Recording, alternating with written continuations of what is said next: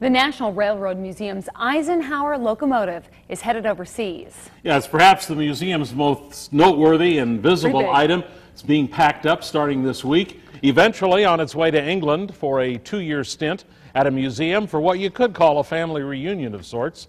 Tonight with Fox 11's Beth Jones there, train enthusiasts said bon voyage. For 48 years, the British Railway's Dwight D. Eisenhower has called the National Railroad Museum in Ashwaubenon home. But this group of tourists from Minnesota and Canada were the last to see it here in America, at least for a couple of years. We obviously didn't know that was going to take place, but at the same time, it's awesome. The locomotive and its tender will soon be making a 3,700-mile journey back home. It'll be on loan to the National Railway Museum in York, England.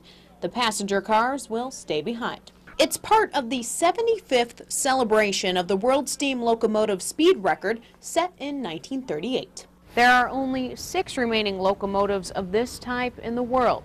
The Eisenhower is one of them, and all 6 will be reunited in England next July for the celebration. You know, at the time, of course, it's one of those pipe dreams. You're not sure if it's going to happen or not, but we've had tremendous support. The project has been in the works for more than a year.